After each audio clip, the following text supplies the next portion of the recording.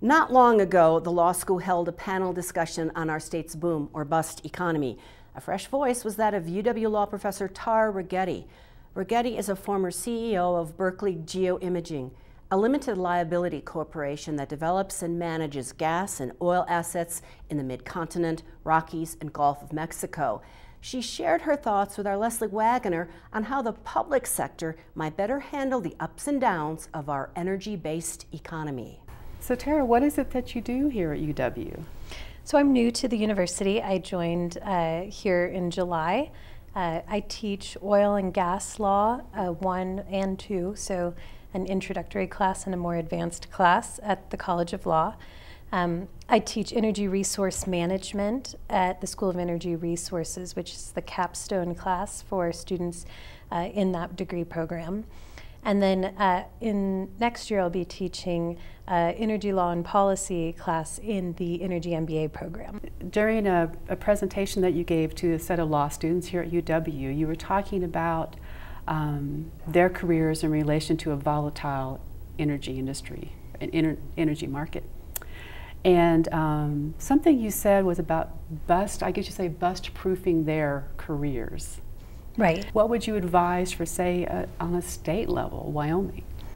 Right, so it's not a perfect analog, but I do think there's some carryover. My advice to students was to sort of diversify themselves in terms of what they could provide to their clients. And I think diversification is a great model in terms of being able to weather the volatility that we see in the commodity price market. So how the state, could do this, one great example of how Wyoming has done this in the past was with the generation tax on wind power, which provided a number of different options.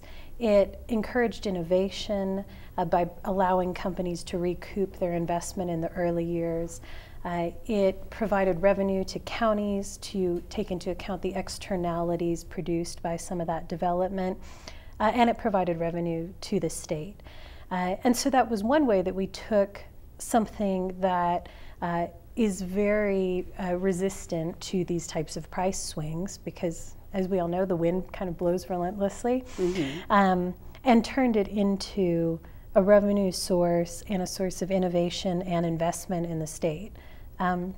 So in general, I think that's kind of the model, is to invest in new technologies and infrastructure, bring in partners, see how you can create value from new sources. So it almost seems like we're talking about diversification of energy sources. I don't think you're going to replace coal and oil and gas. It is such a huge part of our economy and our history and what we produce. But having other sources and also having value add technologies where we can use those raw materials that we're so endowed with and create new products. And I know they're doing a lot in SCR and engineering to do that with oil brine and CO2, looking at other products that we can create from coal with carbon fiber technology. So that represents a diversification as well. Can you talk a little bit about options? The oil and gas and coal that we have in the ground, in the subsurface under the state, represents an option, a lot of potential future value.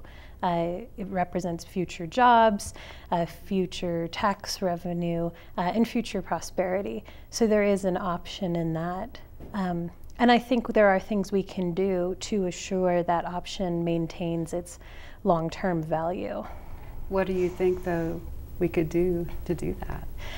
Well, my area and what I think is critical is enhancing and preserving surface access to minerals so that when prices go up, we make sure that the companies can go in and use the newest technology to extract the maximum amount of the subsurface reserves at the highest value, which will create the most value for the state.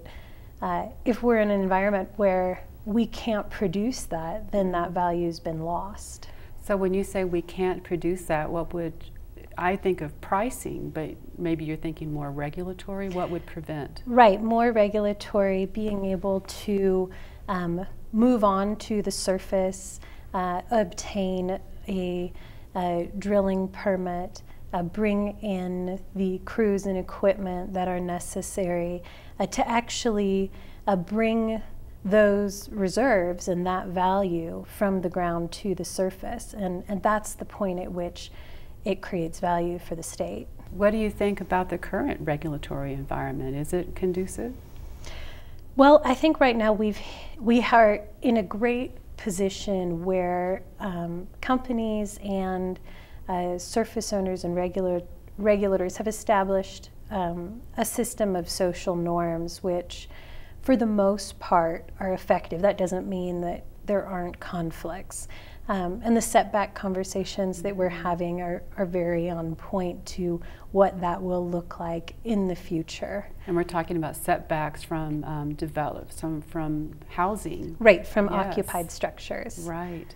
Okay. And so we've been talking about, what is the optimal distance? And is there an optimal distance, and who's in the best position to determine that? Is it the companies with the owners and occupants of those structures, or is it the Oil and Gas Conservation Commission? Or is there a happy medium somewhere, Right. hopefully? Hopefully. Yes. And I think that rules that provide guidance but allow companies and individuals who are operating in that regulated environment to reach their own negotiated solutions is probably where that happy medium is. But we'll see. We'll see.